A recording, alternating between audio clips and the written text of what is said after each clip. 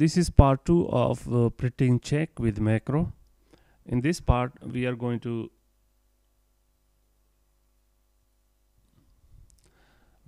use the Vlookup function to get names and salary of the person's names. In the using the Vlookup function, we shall use the person's employee number as a Vlookup value, and then we'll get the value from column 2 and column 3 of this table. So as a first step to use Vlookup, we shall give this specific data a name. So I'm selecting this whole data range, and in the name box here I'll type employees. Actually, you can give any name to this specific data, but I'm going with the employees. To confirm that we have assigned the name properly, I'll go into the name box and see that the employee name is there, and once I click it, it will select the table which we had selected previously. So it confirms that we have assigned the name correctly. Now let's go back to the UBL sheet, and outside the print area we shall select one cell that will control the employee details. So actually I'm using cell A14 for this purpose. In A13 I'll give the cell some name. So let's say this is employee number,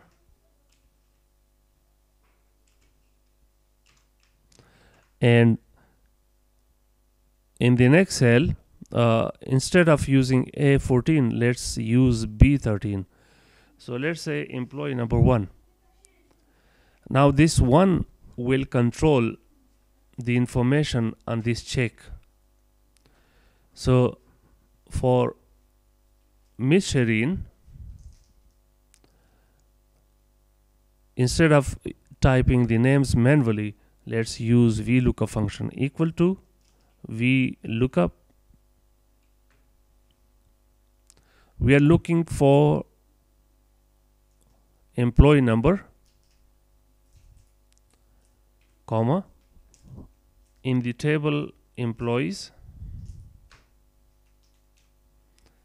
and the person's name is given in column 2 of that table, and we want the match to be exact, so I'm typing 0, and that's it. So the first person on the employees table is Nur Rahman, and we can confirm here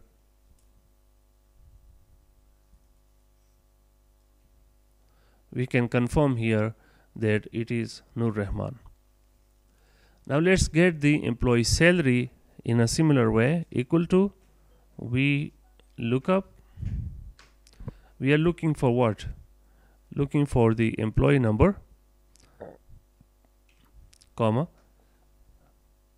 looking this value in table employees, comma, and this time we shall obtain the value from column 3 because salary is given in column 3 and the match should be exact. So his salary is 805 rupees 0.3 cents, and since this specific spell number is linked to this cell, we don't have to do anything. Rather, we shall type at the rate of spell numbers,